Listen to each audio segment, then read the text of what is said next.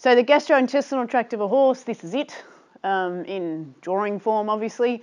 There's the stomach, the little ball at the top there, and then the small intestine's a long wiggly bit, and it's not actually a long wiggly bit of hose, it's all joined together with a very thin piece of membrane, but just in this drawing it's drawn as a long wiggly bit, and then the big bit at the bottom is the hindgut. So we'll go through each of the bits and talk about what they do. So the stomach's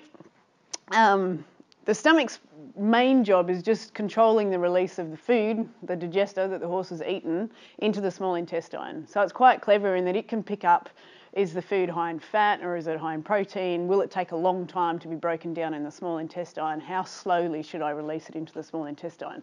So given the chance, it'll hang on to food for as long as it can and then just release it really slowly into the small intestine where a lot of the digestion takes place. So that's its main job. A little bit of protein digestion does start there, so there is some breakdown of the protein.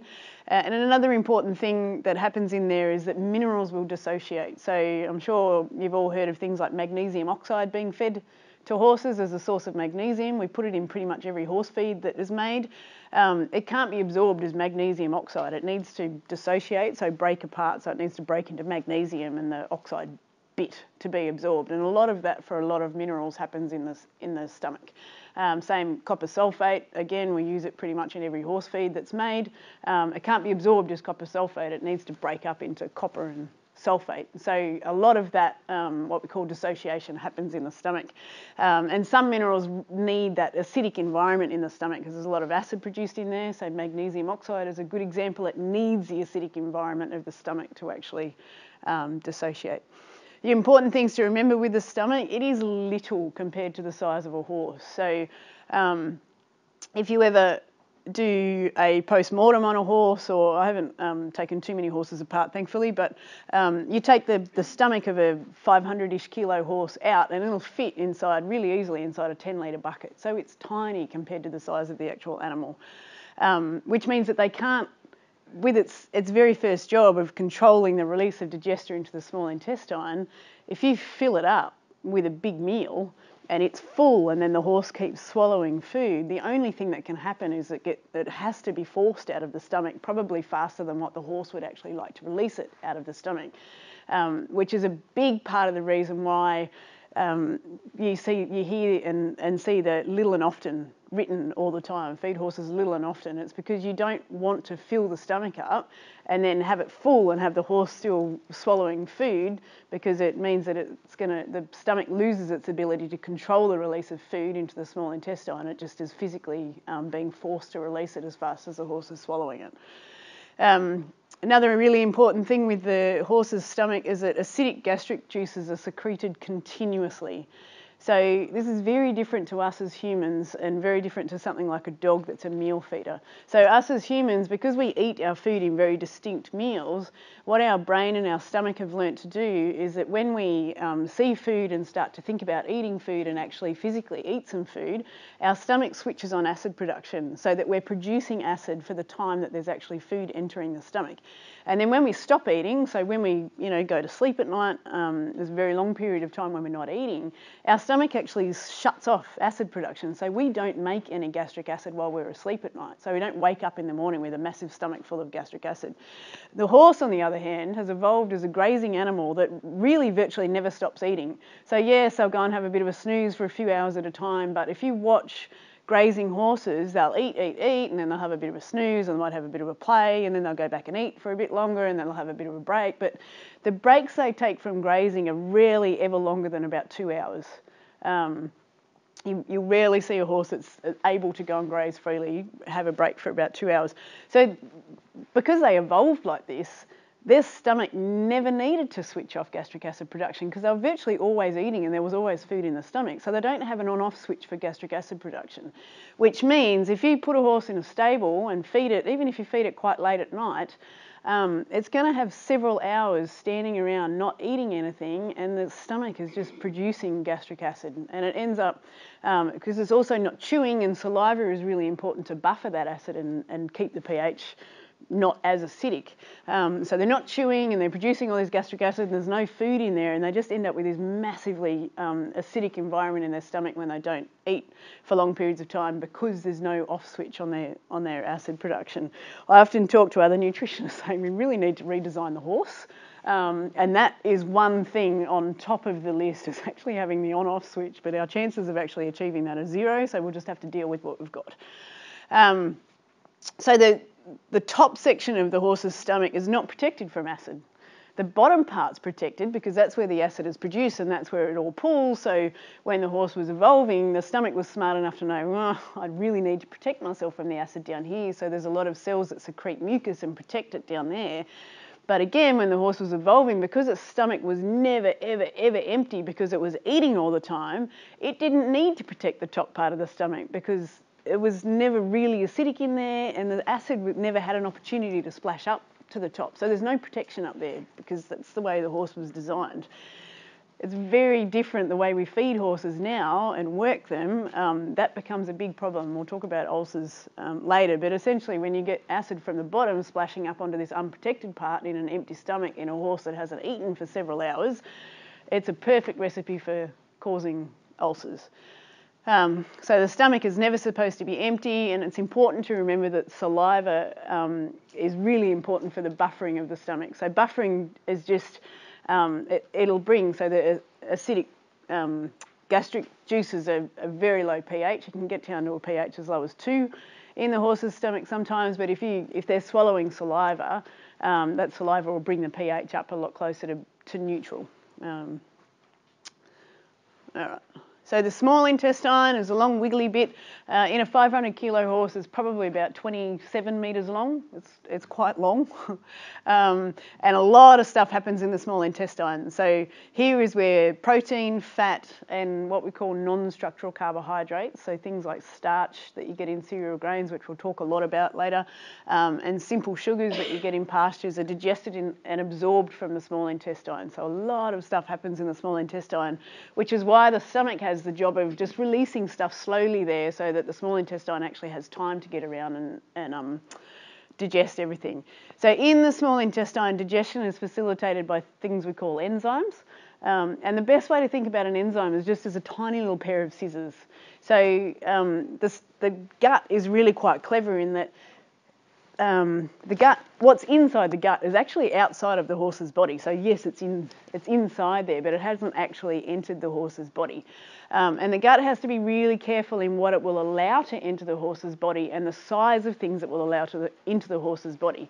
So it will only allow the absorption of tiny, like the most minuscule little particles, because if it allowed the absorption of things that were quite big, like a full-size bacteria, you would all of a sudden have a horse that just had bacterial infection the whole time.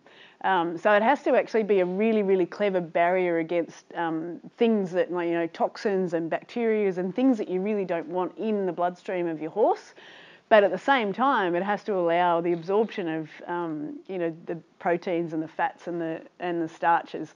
So what these little enzymes do is take big molecules. So they'll take something like a piece of starch, which is, this is what I use to demonstrate what starch looks like. So starch is just a whole bunch of glucose molecules joined together, and some of them do literally look like this. They're just all little bits of glucose in a long straight chain.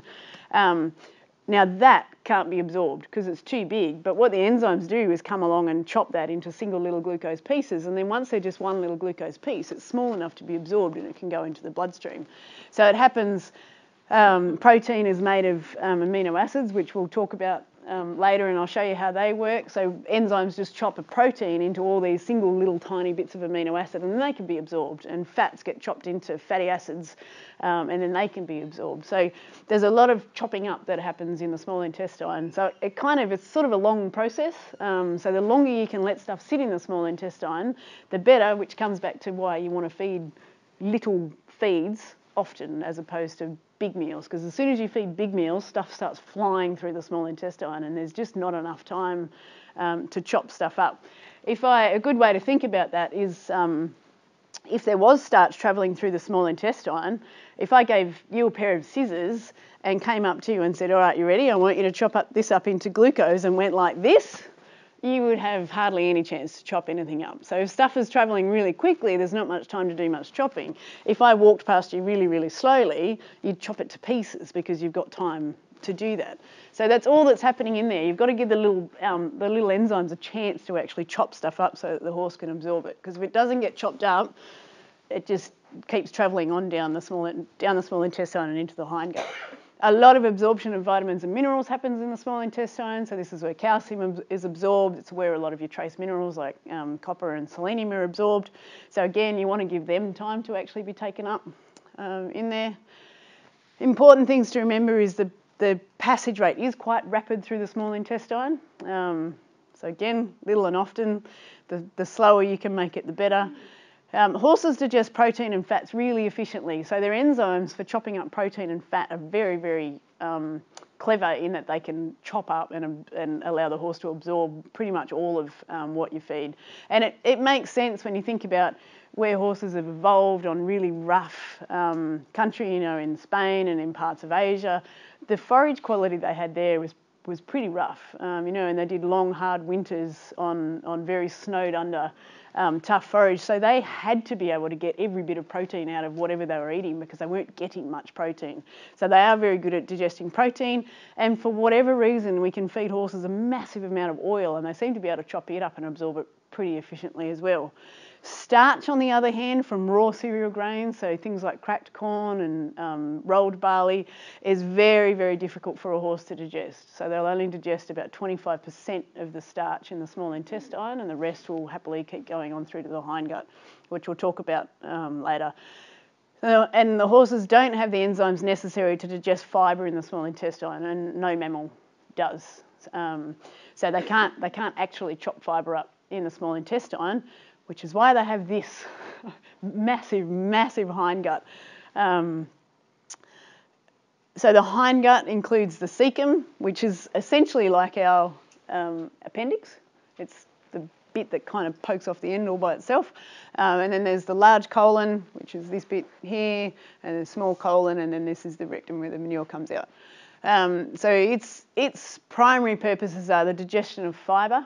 So because the horse didn't have its own enzymes to break down fibre, what it's done, however many millions of years ago, was strike up a conversation with a whole big bunch of bacteria and say, all right, I've got a problem here. I need to exist on this really high fibre diet. I can't digest the fibre, but it's all I've got to eat because I've been chased out of the forest by predators and I need to exist on these grasslands.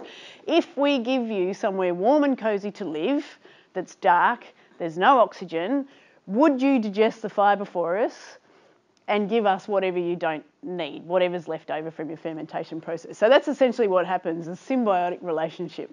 So the bacteria live in the horse's hindgut, they ferment the fibre, they give the horse the volatile fatty acids, which is like a byproduct for the bacteria. They don't want it, but the horse absorbs it very efficiently, and it makes up probably, in a grazing animal, maybe 70 to 80% of a horse's energy or calories that it uses. And in return, they give the bacteria a nice, wet, warm place to live, and they can reproduce and live in there happily ever after. The bacteria also produce a lot of vitamins for the horse. So they produce a lot of your biotin and your vitamin K and all of your B vitamins. So they're really important from a vitamin production perspective as well. Absorption of minerals happens in the hindgut. So the horses are a little bit unusual in that this is where they absorb phosphorus. Most animals absorb phosphorus in the small intestine, but horses absorb it in the large intestine. The electrolyte minerals get absorbed there, so sodium, chloride, potassium will be absorbed in the large intestine. Your vitamins obviously can be absorbed because the bacteria are producing them, and then the horse absorbs them from the hindgut. And a lot of water absorption occurs here too, because in the small intestine, the horse releases a lot of water into the small intestine, and then in the hindgut, it pulls a lot of water out. So if you look at the gut contents in the cecum and colon, it'll all be slushy and slushy, but by the time it comes out as manure, it's actually quite dry because the horse has pulled a lot of water out of it, so it doesn't get dehydrated and doesn't have to drink too much. So points to remember, I've got billions of bacteria. I probably should say billions and billions, trillions. There's a lot of bacteria. They reckon in humans, there's estimates of between the same number of bacteria as we have human cells, up to 10 times the number of bacteria as we have human cells. It's a staggering amount of bacteria in our gastrointestinal tract. So in the horses, which is much bigger than ours, it'd be, I can't even guess how many more times, but a lot of bacteria live in there. So the bacteria do have the enzymes necessary to digest fibre via fermentation. They have an unbelievable array of scissors in their armoury. So anything they come across pretty much that they need to break down, they just whip out another enzyme and chop it up so that it can be fermented. Bacteria can also break down phytate to absorb to enhance phosphorus absorption. So a lot of phosphorus in things like cereal grains is actually attached to this stuff called phytate. And if you feed that to a pig, which absorbs phosphorus in its small intestine, it can't absorb that phosphorus. But if you feed it to a horse, they can, because it gets into the hindgut and the bacteria actually chop the phosphorus off the phytase and give the phosphorus to the horse. So it's kind of handy that phosphorus absorption happens in there. And the bacterial fermentation of fibre produces volatile fatty acids, which you'll normally see abbreviated to VFA. And that's what the horse uses as a source of energy in fibre-based diets, or in any diet really where there's forage, which should be every horse's diet because all their diets should be based on forage. So that's their gut. So our challenge is the fact that horses are designed to graze these high fibre forages over long periods of the day, and we often need them to eat high-energy cereal grain-based diets that are fed in meals. So if you wanted to pick two more opposing nutrition strategies, it'd probably be those two. Unfortunately. So our challenge is to feed these high energy diets without disrupting the function of the gastrointestinal tract, which can do, but you need to be careful how you do it. So doing a good job allows horses to consume enough energy on a daily basis to work, race, breed and grow whilst remaining healthy. You can get it wrong and we cause problems like gastric ulcers, hindgut acidosis, laminitis, colic, loss of appetite, weight loss and poor performance. So, I mean, we can definitely do it, but you can also definitely stuff it up and make the horse quite sick in doing so. So a large part of doing a good job it lies in selecting a quality feed. And we'll go over having a look at what makes a quality feed.